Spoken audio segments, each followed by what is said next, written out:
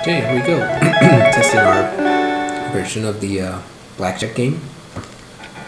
As you can see, I went for the arcade look, portable arcade look, based on the Street Fighter series, and it's very heavy on graphics and sounds. So the first time around this code, it will take a while to cache into your browser, depending on your internet connection speed.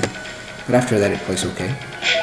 So you can see I've implemented some animations. There we go, that's what I wanted to show you. That's perfect timing. If the player gets blackjack, I thought it was only fair to give the dealer 3 times damage, since the dealer always wins tie, so the dealer has an advantage.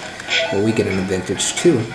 And it does that really neat animation with a special sound effect. And it varies the sound effects for that blackjack, just like that. Wow, that's perfect timing too. So yeah, that's pretty much what I've been working on for the past week, and it's been lots of fun. When the health bar is depleted, the game is over, and then you can start a new game. So yeah, you can see the health bar and the hand shaking when you take damage.